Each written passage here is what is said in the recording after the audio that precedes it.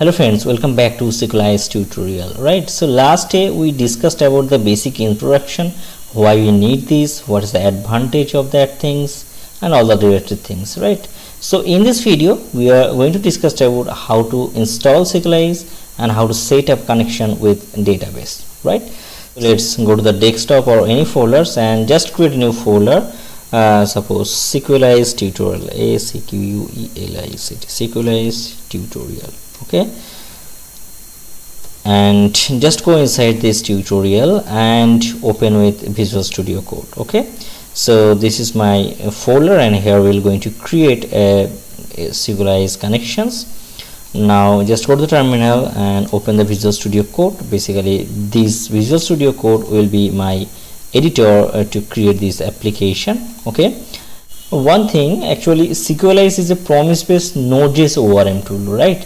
So you need some basic understanding of Node. So if you don't have idea about Node or how you can use this Node, please see my previous video. I have already published full Node.js tutorial with Express, right?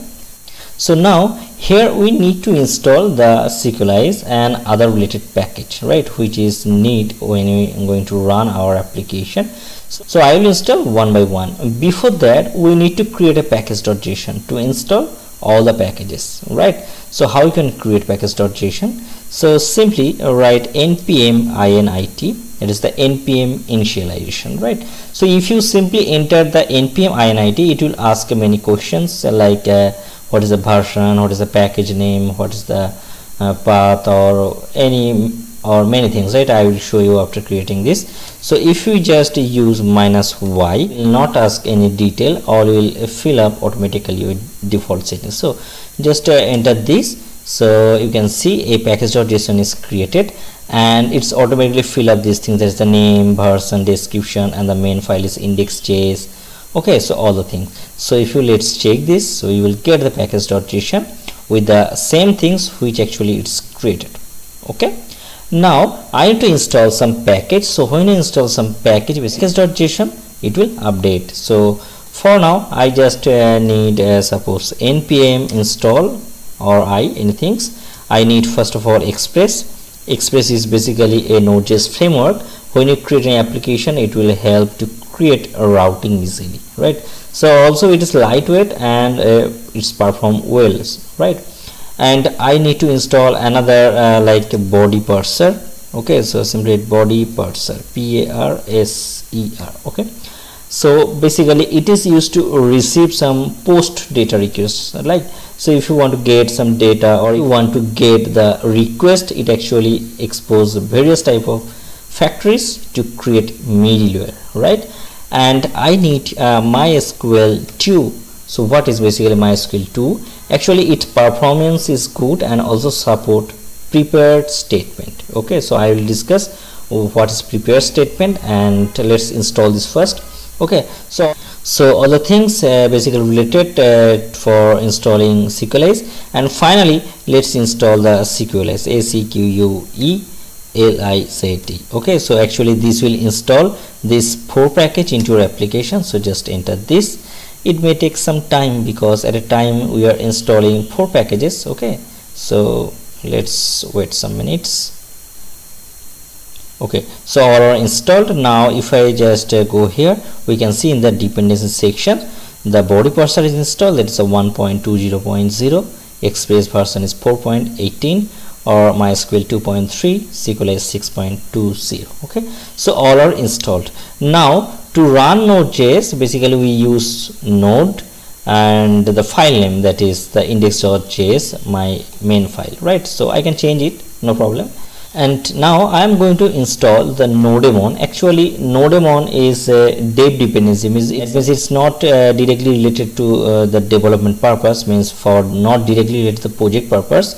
So without Nodemon project can be run, but for developer, if you want to develop something, sometimes when you change, that will not affect directly. So Nodemon is actually auto restarting your application, means when you change anything, it will automatically restart and will show you the output, right?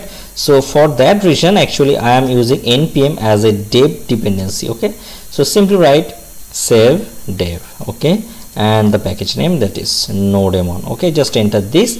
So basically it will install Nodemon into your application as a dev dependency. Okay, so it's installed. Now just go to the package.json, so you will get the dev dependency section, that is Nodemon. So all the things which I need I installed. Okay, so let's create the index.js file, that is the main file. So simply write index.js, and here simply just use the express first. So actually we will use express for these things, so we will create a routing very easily, and it's good. Actually this is a lightweight framework. Okay, so simply use constant express equal to require require express. Okay, so simply write express. Okay, so express is added.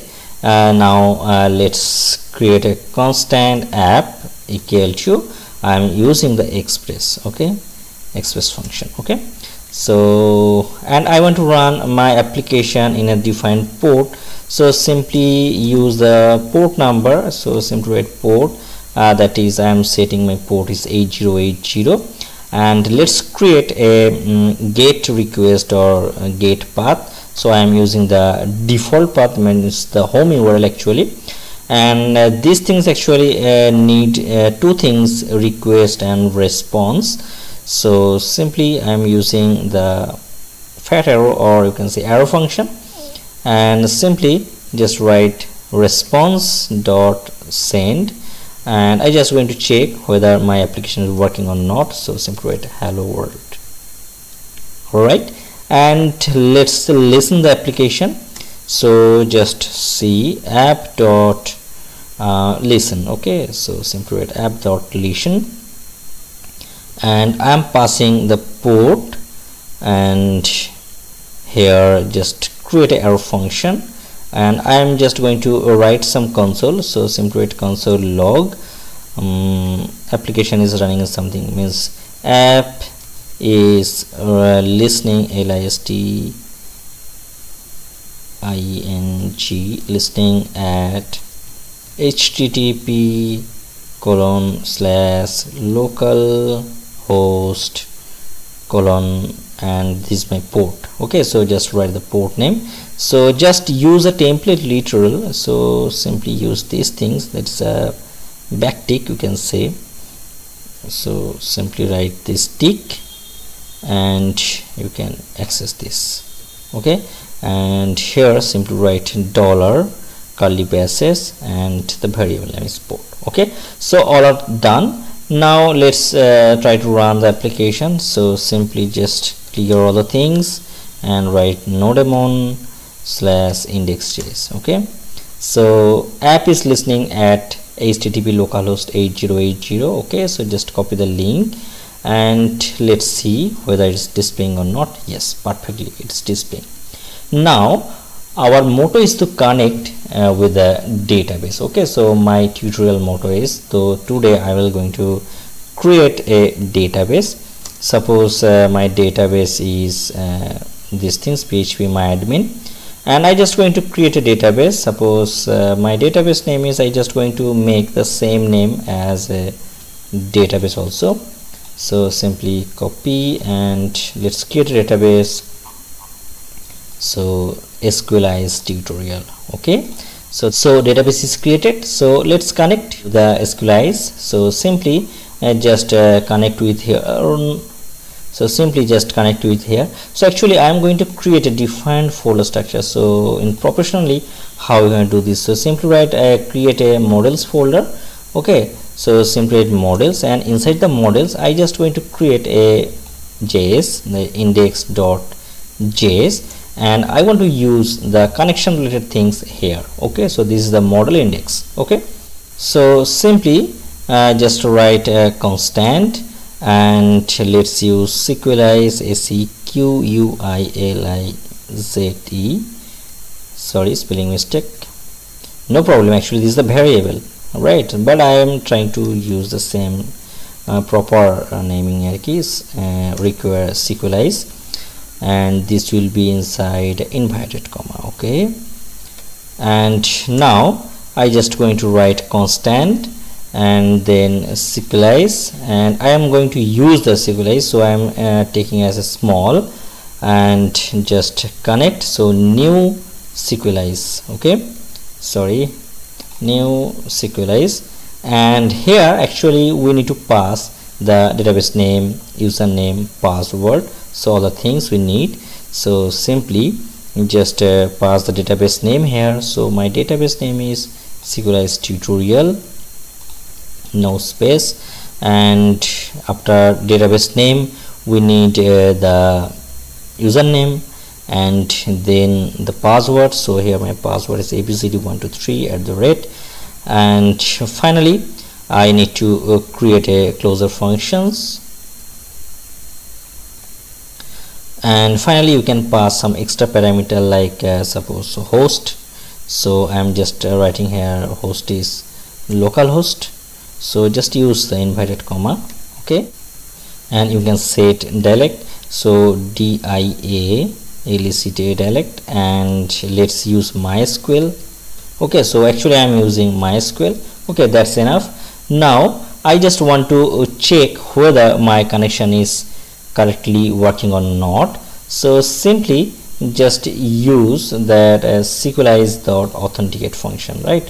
So simply as Sequelize.authenticate, and let's use the generator, that is .then, and inside here let's check whether it's connected or not. So if connected, then simply write console.log, suppose here write connected successfully. Okay, and otherwise if not, then it's taking into the catch section. So simply write catch, and inside the catch I am just passing a error. So if any error is happening, then I want to display that thing. So simply write error, and similarly write console.error, and here simply write error. Okay, and let's see the error also. Okay, so all are done. Now I need to call this index from this index.js, right? So model index from index.js. So simply I just going to require that thing. So simply write require, and here write the path. Okay, so my path will be ./models/index. Okay, so all are good, I think. Now if I just go to the terminal, you can see connected successfully. That means our connection is established successfully. Okay, so if I just use any wrong password, suppose let's password is wrong, then it will display error Sequelize access denied, right? Access denied for user root localhost, the password are not proper. Okay, so let's undo this. So it's connected successfully. That means we successfully connected MySQL with Sequelize, right? So hope you can understand this video, and still if you have any queries about this video, please comment in a below comment section. And next day we will discuss about how to create a model and what is the definition. So all the things we will discuss, right? So please like and subscribe this channel for upcoming video. Thanks for watching this video. Have a good day. Bye.